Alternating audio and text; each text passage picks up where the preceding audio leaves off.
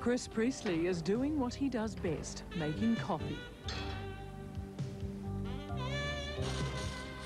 These days, the drug of choice of the 90s affords him a successful living. So successful, in fact, that tonight he's opening his 5th cafe. It's part of a burgeoning coffee empire that includes one of Auckland's busiest cafes and a wholesale coffee operation. Chris Priestley has based his business on his strong social skills. It's a strength which has seen him develop his talents from music to food to coffee. But music was and still is his first love. It's the thread that pulls together the fabric of his life. It's why he started his first business 13 years ago when he opened Real Groovy Records with a mate. Well, I think I'd always fancied the idea of one day having a cafe, and when it was time to move on from Real Groovy Records, I figured, yeah, that was the time. I had the music and the energy and a little bit of capital. In 1985, the result was Java Jive. In fact, there were two. The first, at the top of Auckland's College Hill, was sold after 18 months for $250,000. In 1989, it made way for Java Jive Mark II in Ponsonby. It heralded the start of a group of faithful followers who trailed Chris from one cafe to another. But after 3 years of nights, it all began to get a bit much. Chris realised it was time for a change of lifestyle and a change of business. He set his sights on a daytime cafe. It was the late nights, 3 or 4 o'clock in the morning finishes, and the occasional drunk. I decided that I didn't like drunks.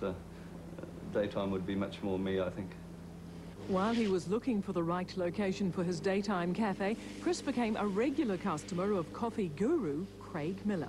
When he became short of staff, I helped him out for a while on the understanding that I was always on my way to opening another.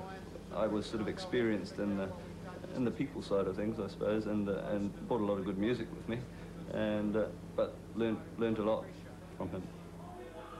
Chris graduated as a fully fledged coffee maker when he opened Kerouac's in the High Street in 1991 with Mark Nicholson, a former sous chef at the Regent. But after 18 months, Mark got sick of cooking eggs Benedict. Ponsonby beckoned once again. Kerouac's was very small and was particularly crowded, which was nice, but I always liked the more suburban feel of Ponsonby and the old buildings and the people, the more relaxed. When he opened his night spots, Chris didn't believe a daytime place would work in a suburb like Ponsonby.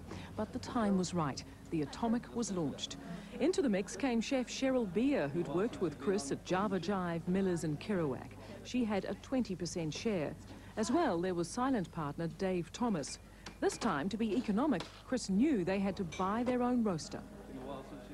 I knew that we were spending $120 odd a day on coffee from Craig at wholesale, and I knew that coffee in those days was only $7 or $8 a kilo to buy, and so I figured with that amount of turnover, it would pay for itself fairly quickly and save us a lot of money. A new roaster cost $20,000, but pilot Dave Thomas found the second-hand one in the US for $7,000. It paid for itself in 4 months. Soon he was selling coffee not only to customers, but wholesalers as well.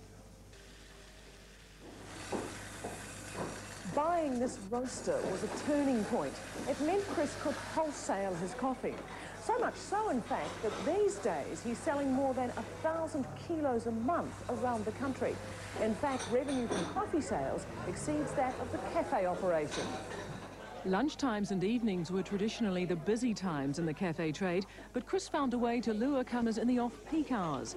He opened his cafe at 7 o'clock to catch the breakfast trade and put in a sandpit for children out the back so their parents could sit and drink coffee. We put one in here because I knew that my children would like it, and therefore there must be lots of other people that would. And I mean, it just works so well. In the normal quiet period of the day, in the mid-morning, mid-afternoon, well, we're full of prams. Another passion is petanque, the French form of bowls. Chris is a New Zealand champion and plays every Thursday in the bowling ground behind the cafe. Atomic's burgeoning success has seen it bursting through a backyard fence into the next-door property, a bookshop. Similarly, his new Balmoral cafe shares a hole in the wall with the deli next door, as well as the trademark sandpit. Now that the new shop has a 12-kilo roaster, the demand for Atomic's coffee can be met. There's now plans to set up a mail-order service.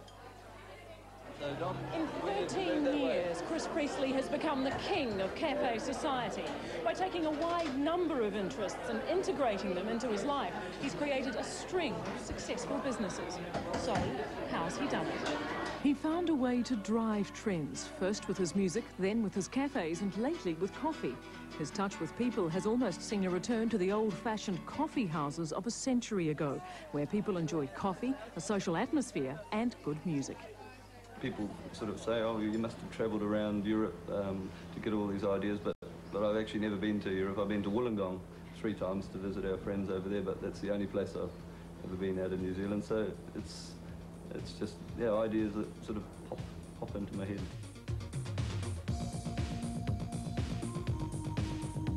Coffee in the mornings with anybody that has the blues, which we all get from time to time, is an excellent pick-me-up. But for somebody who has severe anxiety, can make that condition worse. And there's the rub. Too much coffee or coffee in the wrong hands can be a real downer. I tend to get accident prone, drop things. I can't hold on to things, I'm shaking.